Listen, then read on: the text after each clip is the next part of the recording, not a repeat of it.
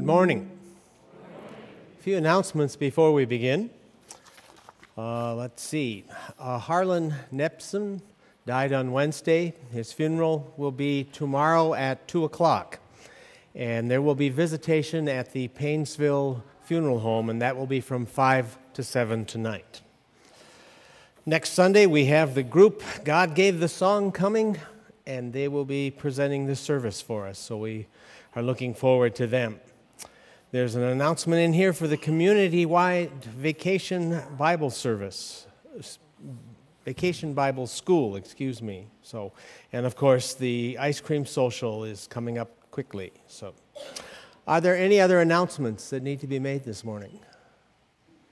I don't see any hands, so let us begin our service by turning to hymn number 412 in the green hymnal, Sing to the Lord of Harvest, 412.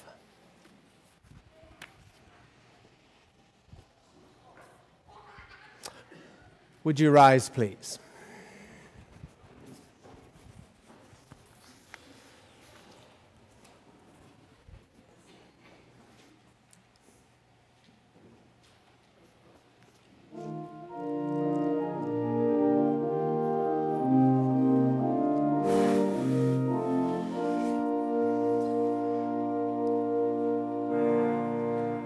Sing to the Lord.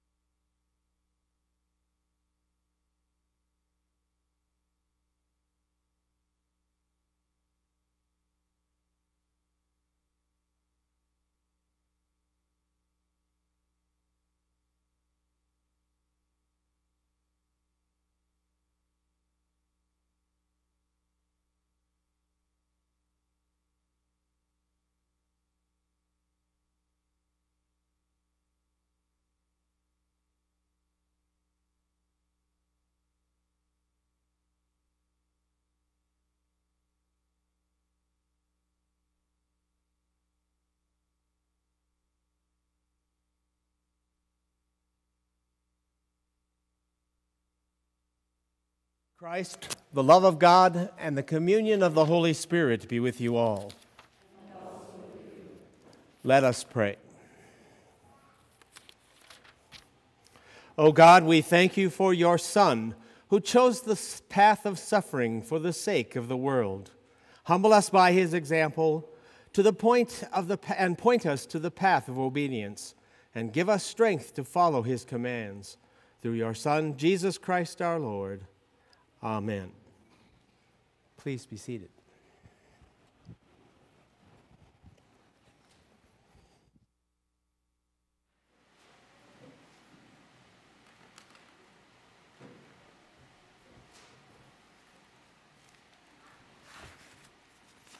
First lesson this morning comes from 2 Kings chapter 4, verses 42 through 44. And you can find it on page 576 in your pew Bibles. A man came from Baal Shalisha, bringing the man of God 20 loaves of barley bread baked from the first ripe grain, along with some heads of new grain. Give it to the people to eat, Elisha said. How can I set this before 100 men? His servant asked. But Elisha answered, Give it to the people to eat, for this is what the Lord says. They will eat and have some left over. Then he set it before them, and they ate and had some left over, according to the word of the Lord. And our second lesson is from Ephesians chapter 3, verses 14 through 21 on page 1820 of your Pew Bible. For this reason I kneel before the Father, from whom his whole family in heaven and on earth derives its name. I pray that out of his glorious riches, he may strengthen you with power through his Spirit in your inner being, so that Christ may dwell in your hearts through faith. And I pray that you, being rooted and established in love, may have power together with all the saints to grasp how wide and long and high and deep is the love of Christ, and to know this love that surpasses knowledge, that you may be filled to the measure of all the fullness of God.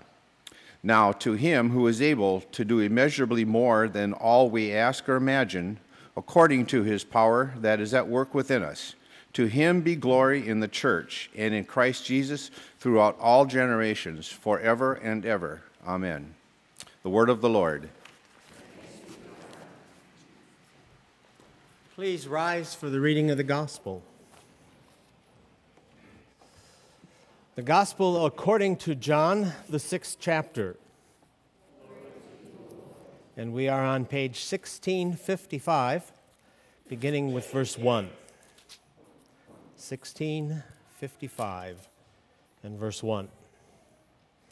Sometime after this, Jesus crossed to the far shore of the Sea of Galilee, that is, the Sea of Tiberias. And a great crowd of people followed him because they saw the miraculous signs he had performed on the sick. Then Jesus went up on the mountainside and sat down with his disciples. The Jewish feast of the Passover was near. When Jesus looked up and saw a great crowd coming toward him, he said to Philip, "Where shall we buy bread for these people to eat?" He asked him this only to test him, for Jesus already had in mind what he was going to do. Philip answered him, 8 months' wages would not buy enough bread for each one to have even a bite. Another of his disciples, Andrew, Simon Peter's brother, spoke up. "Here is a boy with 5 small barley loaves and 2 small fish, but how far will they go among so many?" Jesus said, "Have the people sit down." There was plenty of grass in that place, and the men sat down, about 5,000 of them. Jesus then took the loaves, gave thanks, and distributed them to those who were seated, as much as they wanted. He did the same with the fish. When they had all had enough to eat, he said to his disciples, "Gather the pieces that are left over. Let nothing be wasted." So they gathered them and filled 12 baskets with the pieces of 5 barley loaves left over by those who had eaten. After the people saw the miraculous sign Jesus did, they began to say, "Surely this is the prophet who is to come into the world." Jesus, knowing that they intended to come and make him king by force, withdrew himself again to the mountain. When evening came, his disciples went down to the lake, where they got into a boat and set off across the lake for Capernaum. By now it was dark, and Jesus had not yet joined them. A strong wind was blowing, and the waters grew rough. When they had rowed 3 or 3.5 miles, they saw Jesus approaching the boat, walking on the water, and they were terrified. But he said to them, "It is I, don't be afraid." Then they were willing to take him into the boat, and immediately the boat reached the shore where they were headed. The gospel of our Lord. Praise to you, O Christ. Please be seated.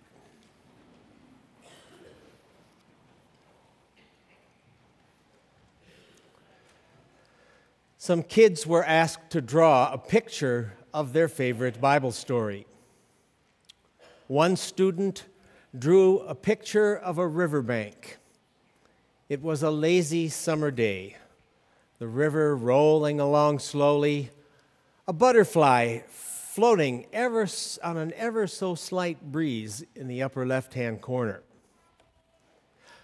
Under a huge shady oak tree, there sits a boy. Well, he's half sitting, half lying down with his back against the tree. There is a fishing pole in his hands, a straw hat pulled down over his eyes, and a long blade of grass in his teeth. The teacher sighs and says, "What Bible story is this?" And the kid replies, "Oh, that's the story of the boy who loafs and fishes." Sorry, that's not what it is. It is the boy who had the loaves and the fishes. That was the lesson we just read. And this story ends with people in awe of Jesus at the marvelous signs that he has performed. Even before the miracle, they are in awe of him and the healings that he has done for the people that they brought to him. And now we add this on top of it, and the people are ready to make Jesus their king, by election if possible, and by force if necessary. A few verses later, John will elaborate on this idea. He says, "So when the crowd saw that neither Jesus nor his disciples were there, they got themselves into the boat and went to Capernaum looking for Jesus.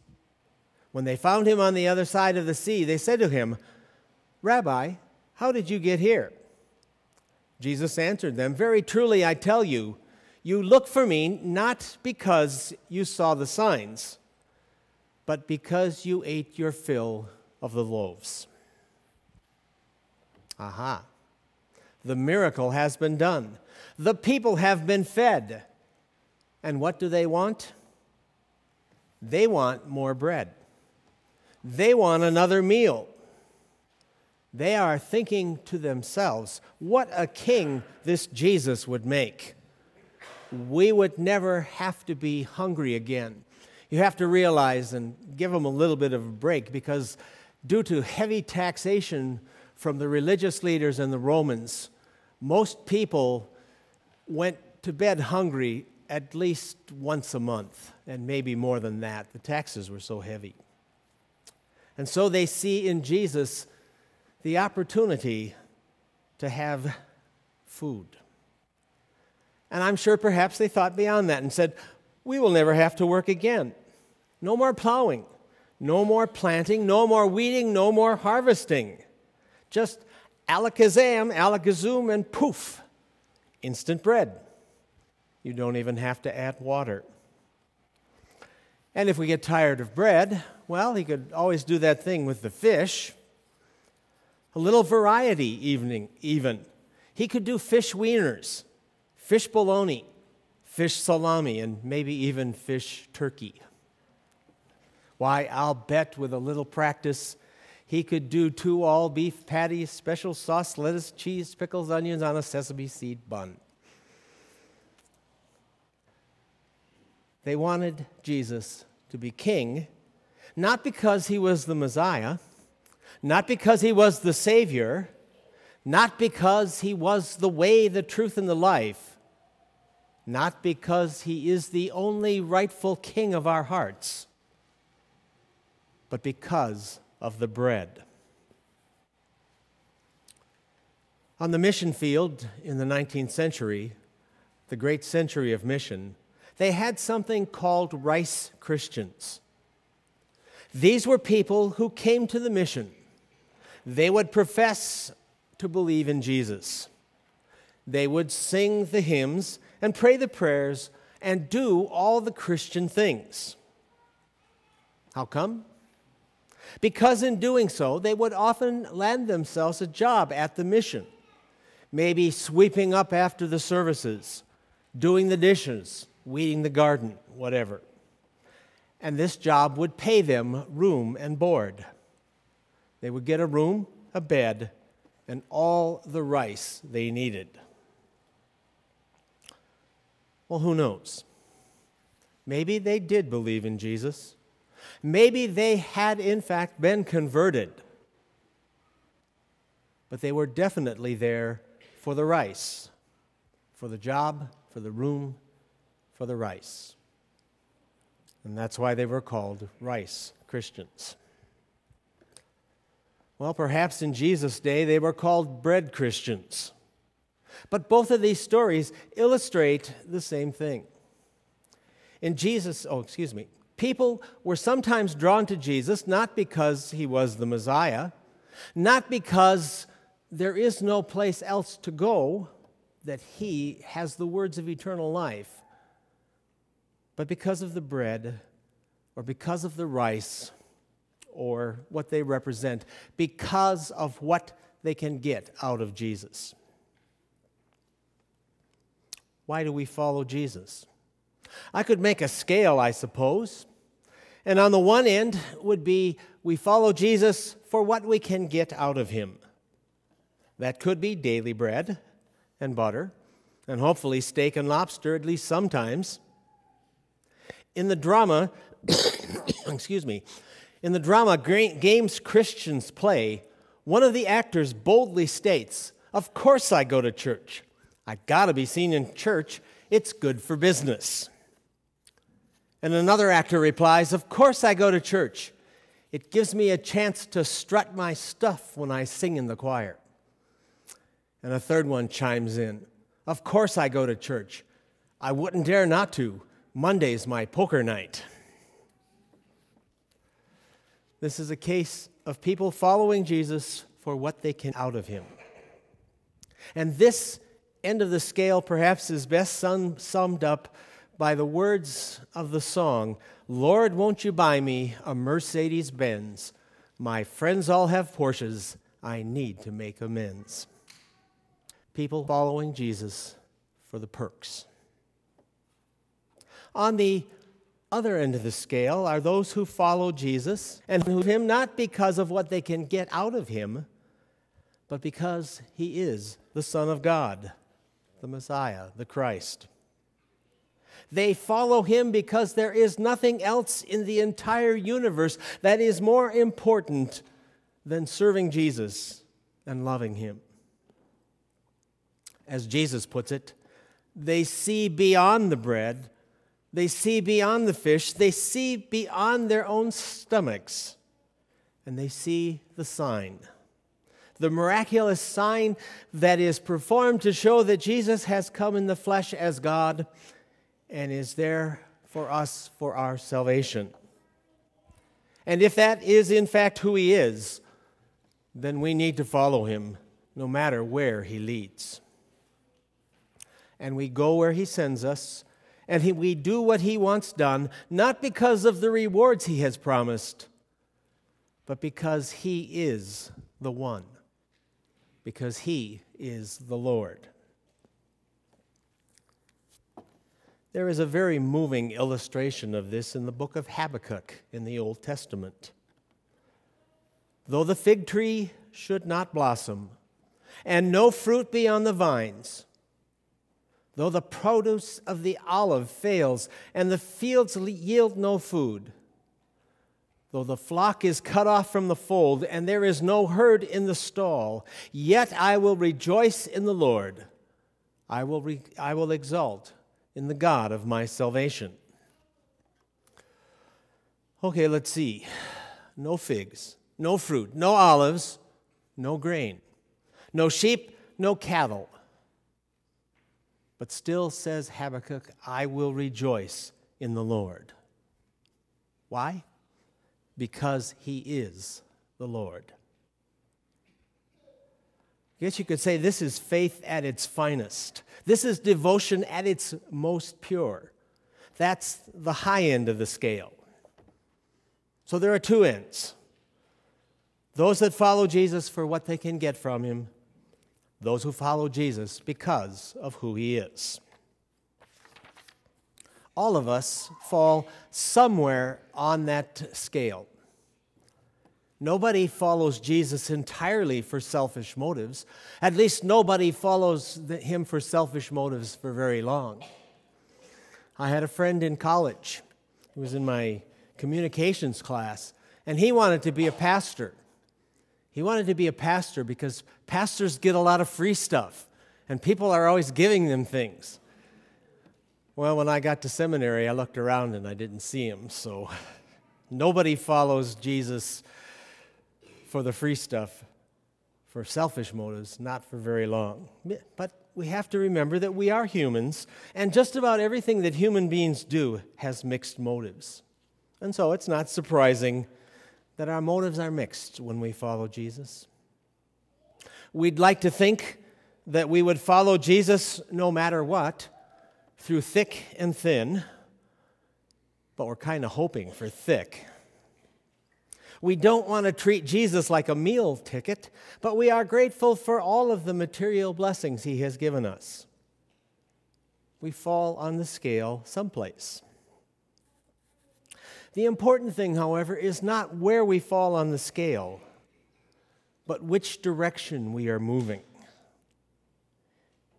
Ideally, we should be moving away from following Jesus for what we can get out of him, and we should be moving toward following Jesus because he is the only one worth following, the only one who is worth living our lives for. Our motives for following Jesus are not the important thing.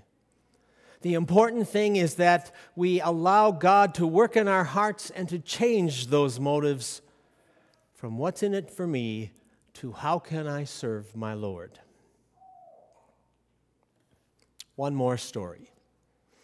The teacher asked the class to draw a picture of their favorite Bible story.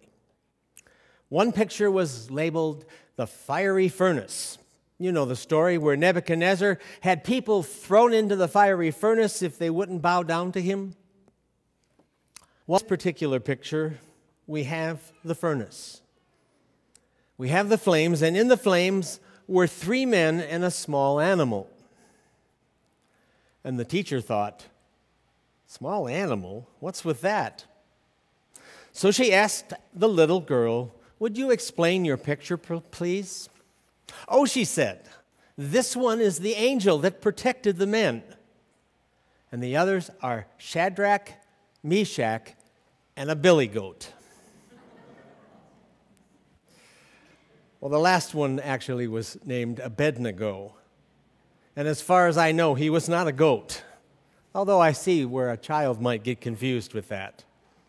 After all, his name sounds like a video game or a ride at Valley Fair. Let's go ride the Abednego. What is worth noting in this story, though, is not the goat or the names of the people or even the appearance of the angel. Rather, what is noteworthy is the conversation between Nebuchadnezzar and these men before they're tossed into the furnace. Nebuchadnezzar threatens them. Now he says, if you are ready to fall down and worship the statue that I made, we'll be cool. No problem.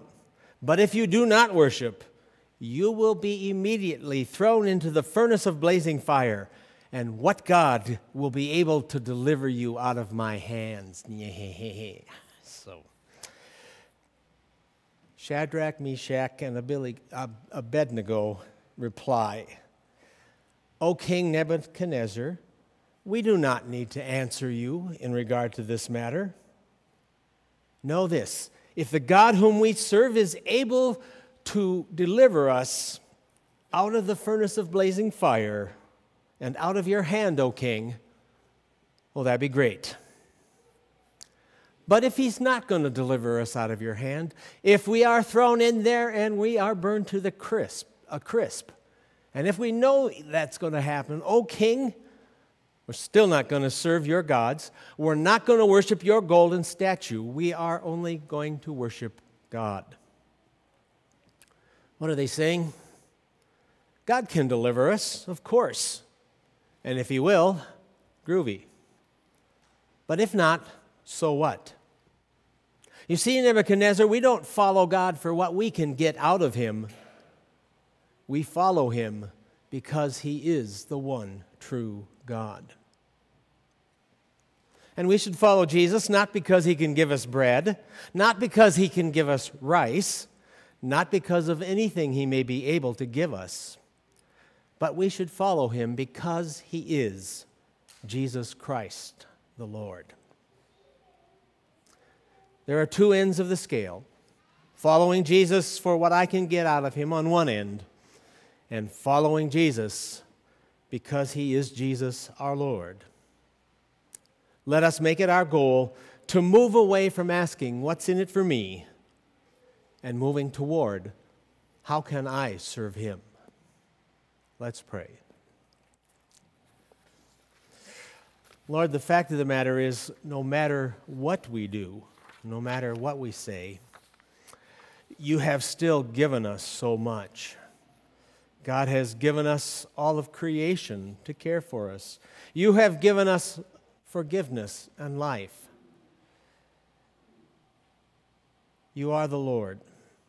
Help us, Lord, work on our motives, that we follow you not for some reason of getting something, but because you are the Lord.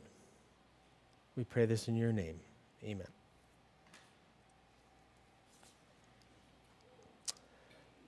Our hymn is number 423, Lord, whose love in humbled service. Number 423.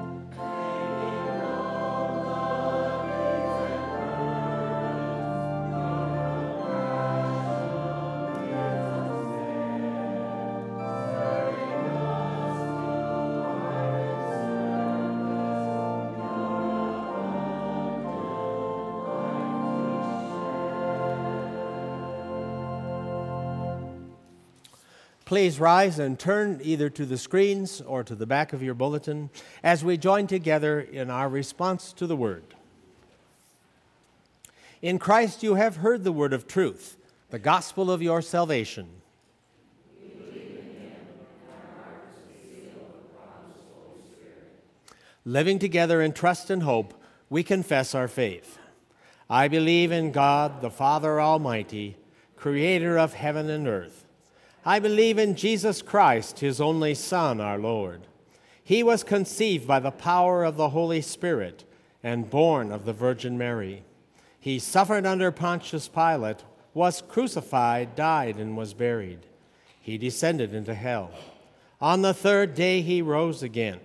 He ascended into heaven and is seated at the right hand of the Father. He will come again to judge the living and the dead. I believe in the Holy Spirit, the Holy Catholic Church, the communion of saints, the forgiveness of sins, the resurrection of the body, and the life everlasting. Amen. Build yourselves up on your most holy faith. Pray in the Holy Spirit. Keep yourselves in the love of God. Look forward to the mercy of our Lord Jesus Christ. If anyone is in Christ, there is a new creation.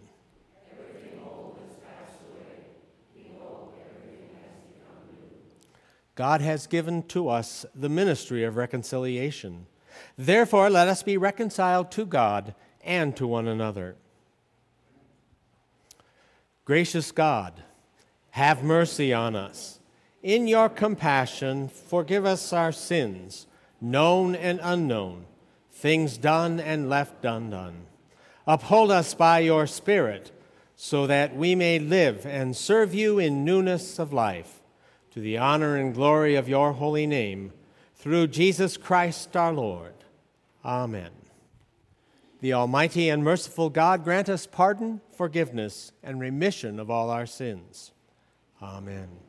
Sisters and brothers, rejoice. Mend your ways, encourage one another, agree with one another, live in peace. The peace of the Lord be with you always. Let us share with one another the peace of the Lord. Peace be with you.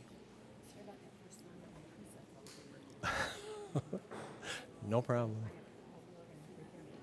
Any service you walk away from is a good one.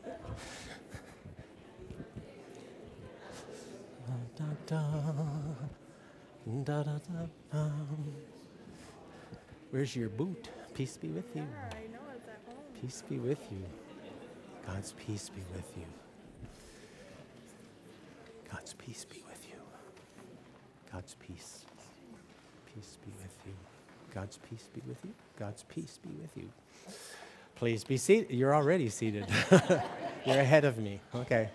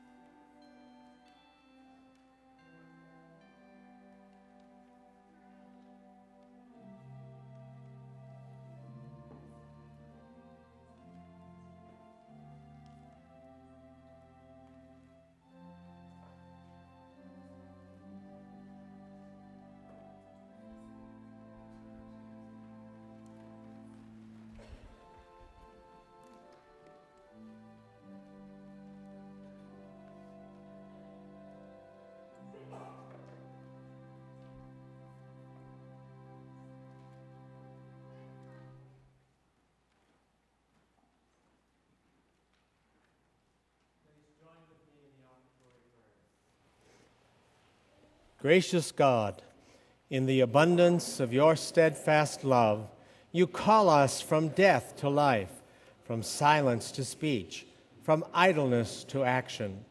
With these gifts, we offer ourselves to you, and with the church through all the ages, we give thanks for your saving love in Jesus Christ our Lord. Amen.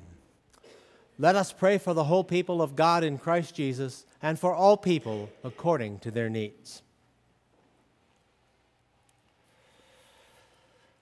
Heavenly Father, we pray for your church, that we may stand ready, as you will, to carry out and accomplish these very prayers that we say. Lord, in your mercy, we pray that your word would spread everywhere, and that people would receive it with gladness, knowing how much you loved them and how you showed that love in sending us your Son, Jesus our Lord. Lord, in your mercy, we pray for those who bear the responsibility of government in all nations everywhere, that they may build upon the solid rock of truth, justice, and mercy, and not upon the sands of self-pride and self-interest. Lord, in your mercy. We pray that your words, Lord, may become our deepest joy and may move us to deeds that reflect the love that you have shown for us. Lord, in your mercy. We pray for people in the human community who cry out because of injustice, oppression, illness, or isolation. We pray that you may hear them as the cry of Jesus himself, suffering in his brothers and sisters. Lord, in your mercy. We pray for those that we know, friends, family, relatives, as well as those who are in our congregation and in our community who have special need of your care. We pray that you would bring your healing to Terry Porter, to Bill Ryan, to Jan Peterson, to Ruth Everson, and to Ruth's grandson, David Hansen, who is experiencing abdominal pain. Bring to them your healing, your comfort, and your care. Use us to help them too. Lord, in your mercy. We pray for the families of those who have died, especially for the family of Harlan Nepson and the family of Dorothy Hislop. Help us that we may support them with our love. Lord, in your mercy. We pray for Del Chestnut, that you would also bring healing to him. Lord, in your mercy. Heavenly Father, please receive and answer these things that we ask according to your will. Give us the grace to welcome your word, who is Jesus, that we may live grounded on the rock of your love and mercy, now and all our days. This we ask through Christ, our Savior and Redeemer. Amen. Our Father, which art in heaven, hallowed be thy kingdom come, thy will be done on earth as it is in heaven. Give us this day our daily bread, and forgive us our debts as we forgive our debtors. And lead us not into temptation, but deliver us from evil. For thine is the kingdom and the power and the glory forever.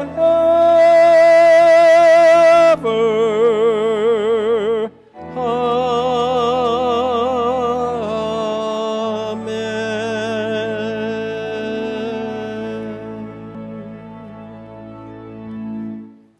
Receive the benediction. The Lord bless you and keep you. The Lord make his face shine on you and be gracious to you. The Lord look upon you with favor and give you peace. In the name of the Father, and of the Son, and of the Holy Spirit. Amen. Our closing hymn for today is in the green hymnal, number 260, On Our Way Rejoicing.